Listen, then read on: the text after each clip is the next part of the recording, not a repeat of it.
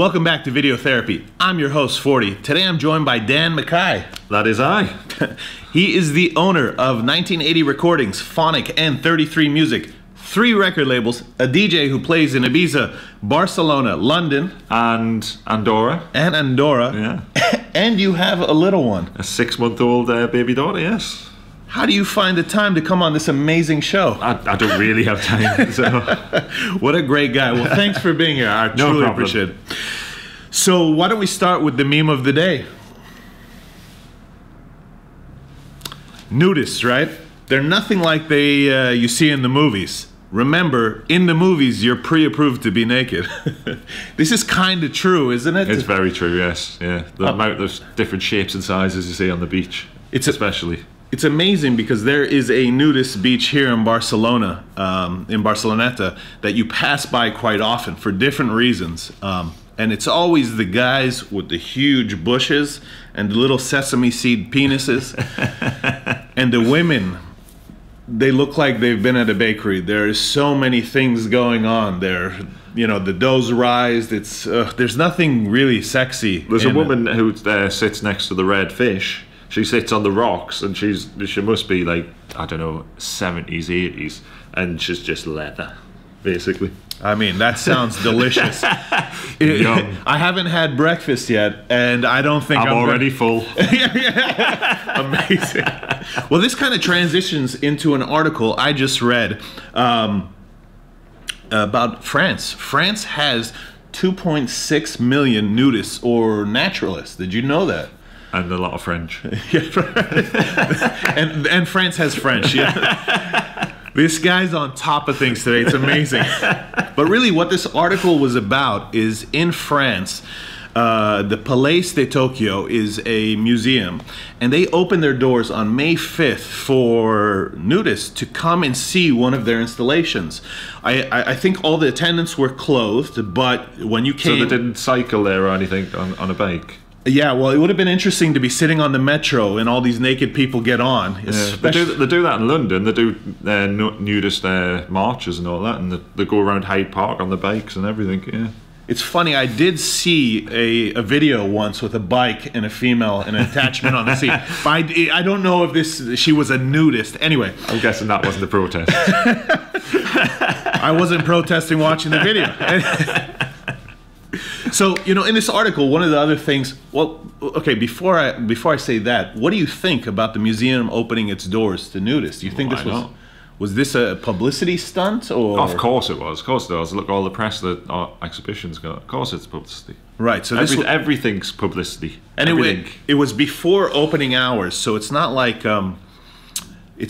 they were just saying, hey, it's cool for all nudists. It was just for a certain time frame. You've got to be an early riser. Hey! So, also from this article, I read that there is a naturist B&B. It's kind of like Airbnb, but for people who want to be naked. Yeah, that's not... Imagine just sitting next to something or someone or it, whatever it is. Because we're doing there's no selection process. No. Well, imagine if I rented my place out to naturist B&B. Having your breakfast. This couch would have so many more balls rubbed on it. I mean, currently it's only mine, but I think that's my favorite spot you're sitting in. It smells like it. Yeah. So, have you been a nudist before? I have been on a few nudist beaches in my lifetime. Yes, about 3, I think. Really? One of them, the first one was in Ibiza, where I used to live for a year and a half. And then, yeah, that was fun, yeah. With the carrot out and carrot patch and everything? Well, being ginger, right. This was a beach full of Spanish people. Right. And they're predominantly dark-haired. So I went into the sea, had a swim, and I was coming back out, and my girlfriend at the time said... She just looked at everybody on the beach when I was walking out of the sea. Right. And once I walked out of the sea, obviously I'm ginger, the whole beach just looked at me, watching me walk out of the sea. I suppose the shiny ginger carrots glistening in the sun, right? Yeah. Would be something to spot. Yeah, the glistening ginger pubes, yes. Jesus Christ, I'm not going to eat it all today. So, because he's so full. Oh my gosh. So, yeah, I myself am a grower, so I don't think nudist beaches are for me, but I wanted to leave you with that image before we moved on. I don't know, I suppose, you know, one of my last... You do it once in your lifetime, why not? I mean, I sometimes I walk around naked in my house with the curtains open. Well, there you go then. And I look at the tourists, I wave, both like this and then like this, you know? And like this. Right, and then also the helicopter, right? It's only, listen, how else do you welcome people to your city? Exactly. So, it's friendly. Right. I mean, usually it's my go-to move in the bars. I've seen it. But speaking of which, I've gone dry. I'm not drinking anymore. Can you believe that? Yeah, well done. You came out for a beer yesterday and it was non-alcoholic one. Right. Sin alcohol. Sin alcohol. I had a beer. Yeah. Well, he's normal. Well, as normal as gingers gets. Exactly, yeah. So it's funny because Dan is my first ginger friend. And did you know that? And he's been missing out his whole life. So, being that this is the case, I figured I'd do some research. I wanted to learn more about your kind, if you will, right? Yeah. So I found out that there are only 2% of the world are gingers. And then even more unique is this guy right here. He is one of the rarest gingers because he has blue eyes. I didn't know this until I read your notes at the start of the show. Yeah. So what's amazing is I was doing some research on the internet, you know, and I found an article on Cosmo, not from my subscription. Let me put that away. Yeah. So I was doing some research and I read this article in Cosmo and said most gingers have brown eyes, followed by hazel, then green, and the most rare are blue. Yeah. And yet not only are you a blue-eyed ginger, you have a blue-eyed daughter ginger. I do. Well, it's just more blonde, I would say. But yeah, she's definitely got my skin colour, which is considering my girlfriend's olive skin, which is quite amazing, and Spanish, Catalan. So yeah, I've got a ginger Geordie, Spanish, Catalan, British hybrid.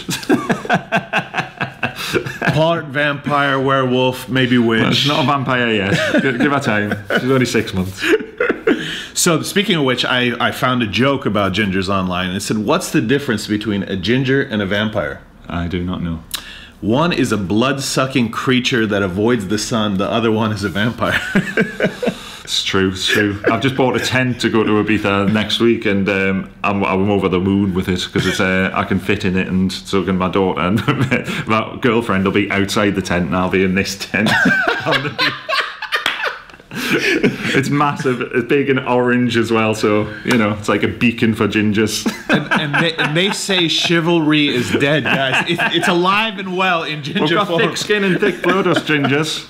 That's right. They say that you guys have a higher pain tolerance because there's some chemical that's released in your body that blocks the pain. That is true. Yeah. And our blood's thicker, and also yeah. And you have no soul, right? No, we have soul. Well, I've heard him play. This guy plays some funky disco. He's definitely got soul, but for sure. I'm not sure where he got it. Maybe he's a pseudo rhythm as well. Yeah. He can dance too. So, Dan, you have a new track coming out on the 25th of this month, no? I do, yes. It's a collaboration with Matteo Bassi. It's called Kumpai. It doesn't sound that sexy, but it's a Japanese fish. That has no relation. It's a spiritual fish, apparently. So there you go. No relation to bukkake, then. No, nothing. Also Japanese. Anyway, so yeah, that's true. Yeah. I heard the track. It's a really, it's a deep, minimalistic tech kind of track. Yeah, it is. Yeah, because it would be like it's like sort of for an after party at in like an Ibiza after party, like music on or something like that. So, yeah, it would fit in really well. And basically, this guy sent me this as a demo to my 98 recordings. Gotcha. And I basically liked it, but I thought it needed something more. So I went, do you want to do a collaboration on it? And he said yes.